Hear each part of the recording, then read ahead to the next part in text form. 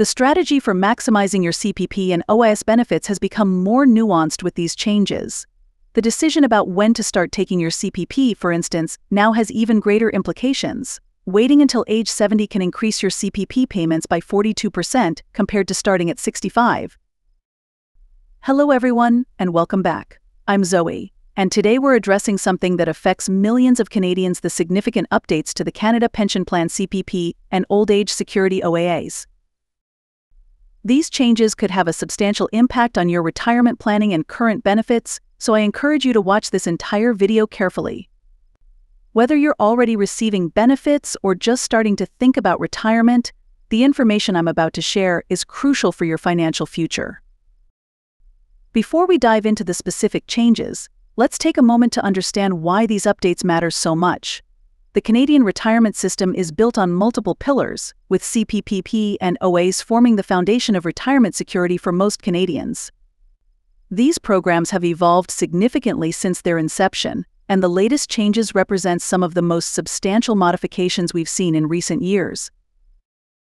Let's start with the fundamentals of the CPP. The Canada Pension Plan isn't just another government program, it's a comprehensive social insurance system that's been carefully designed to provide financial security throughout your retirement years. Unlike many other government benefits, CPP is funded entirely through the contributions of workers and their employers. This makes it particularly stable and reliable as a source of retirement income. Think of it as a forced savings program that ensures you'll have a basic level of income when you retire, become disabled, or pass away, leaving benefits for your survivors. The beauty of CPP lies in its predictability and sustainability. When you contribute to CPP during your working years, you're essentially buying into a guaranteed income stream for your retirement. These contributions are invested by the CPP Investment Board, one of the world's largest pension funds, which works to ensure the long-term sustainability of the program. Recent enhancements to the CPP have made it even more valuable as a retirement planning tool, but they've also made the system more complex to navigate. Old age security works quite differently from CPP, and understanding these differences is crucial for optimal retirement planning.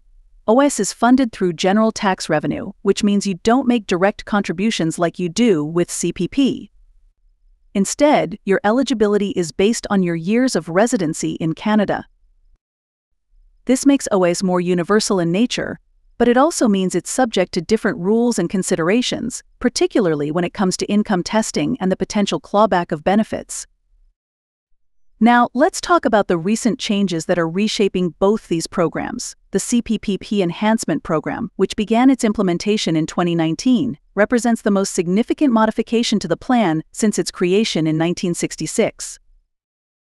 This enhancement is gradually increasing the amount of retirement income that CPP will replace, moving from 25% of your pensionable earnings to 33.33%. While this might sound like a modest increase, the long-term impact on your retirement income could be substantial. Let me illustrate this with a practical example. Consider Sarah, a worker earning $60,000 annually. Under the old CPP rules, her maximum retirement benefit would have been significantly lower than what she can expect under the enhanced program. The trade-off, of course, is that both Sarah and her employer need to contribute more to the plan during her working years.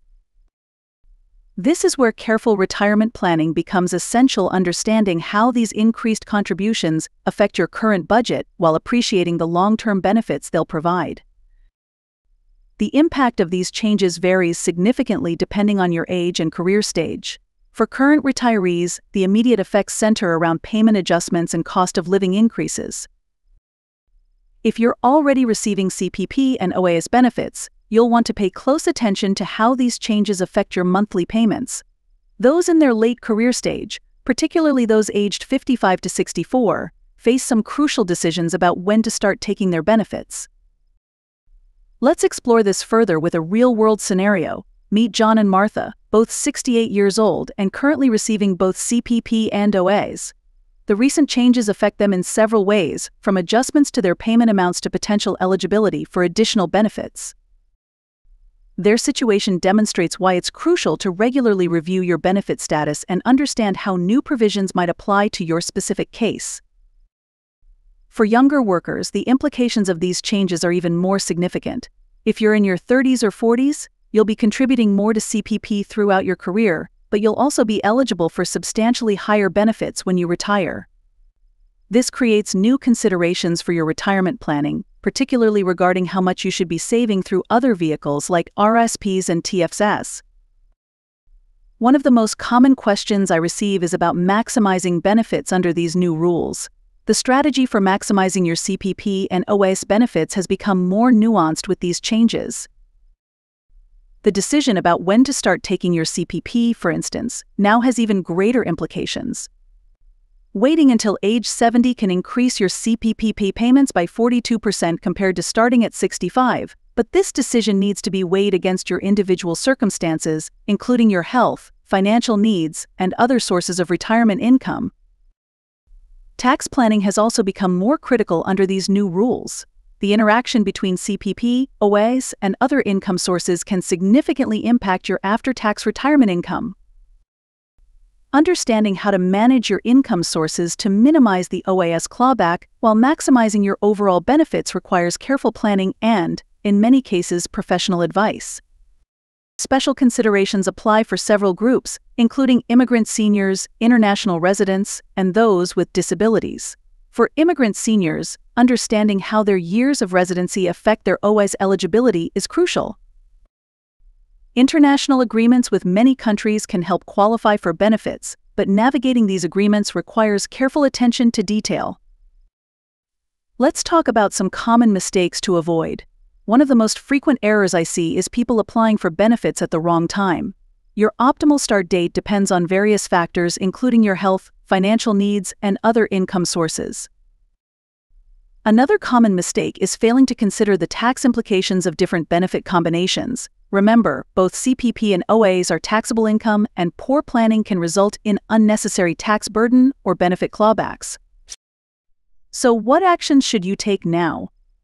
First, review your current benefits or projected benefits through your My Service Canada account. This online tool provides valuable information about your potential benefit amounts and eligibility. Second, consider consulting with a financial advisor who can help you understand how these changes affect your specific situation. Third, make sure your retirement planning takes into account these new provisions, particularly if you're still in your working years. The government provides several useful tools and resources to help you navigate these changes. The CPP and OAS calculators on the Service Canada website can give you a good estimate of your potential benefits. Additionally, the retirement planning tools can help you understand how different retirement ages might affect your benefit amounts. Remember, while these changes to CPP and OAS are significant, they're ultimately designed to provide better retirement security for Canadians. The key is understanding how they affect you personally and adjusting your retirement planning accordingly. Don't hesitate to seek professional advice if you need help navigating these changes. Before we wrap up, I want to remind you to subscribe to our channel for more updates on retirement planning and Canadian benefits.